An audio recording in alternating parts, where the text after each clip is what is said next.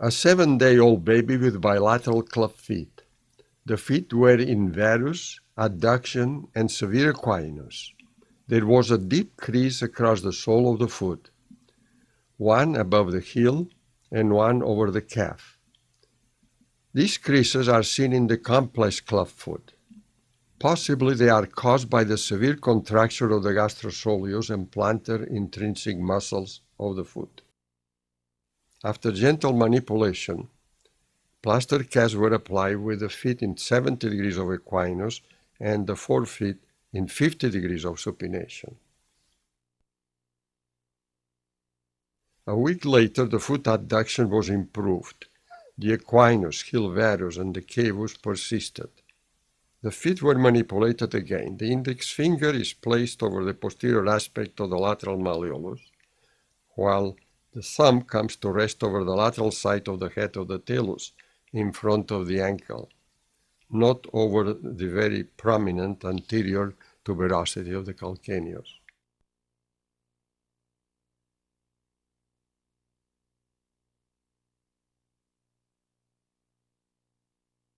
Generally, the foot is abducted. The index finger and thumb are kept in the same position while the cotton and plaster bandages are applied. The plaster cast is well molded. A plaster splint is placed over the knee in 120 degrees of flexion to prevent the slippage of the cast.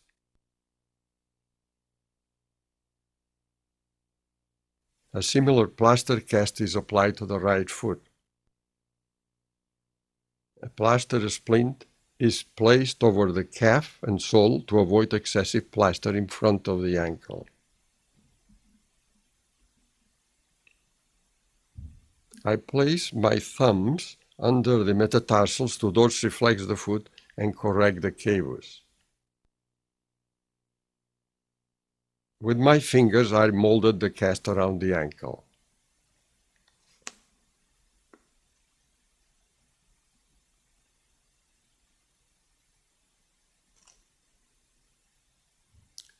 In the second cast, the feet are in 20 degrees of abduction and 30 degrees of equinus. The heel varus was corrected.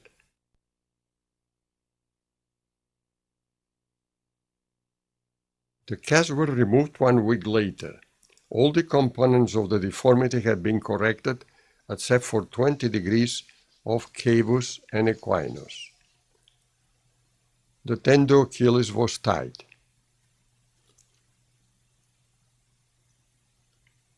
Under local anesthesia, the tendon was sectioned on both feet.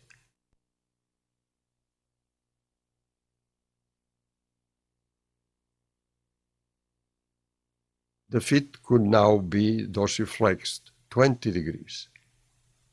New plaster casts were applied with the feet in 15 degrees of dorsiflexion, the cavus corrected, and the knees in 90 degrees of flexion.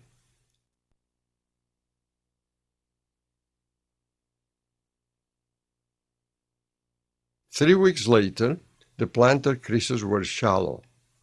Motion in the subtalar and ankle joints was normal. A foot abduction orthosis was applied. The shoes are in 30 degrees of outward rotation. 1 month later, after the tenotomy, the feet look and move normally. The talocalcaneal motion is normal.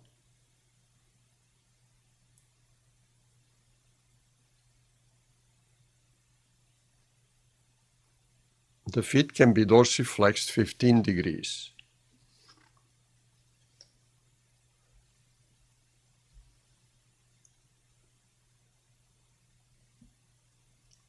There are no creases above the heel, and the plantar creases have nearly disappeared.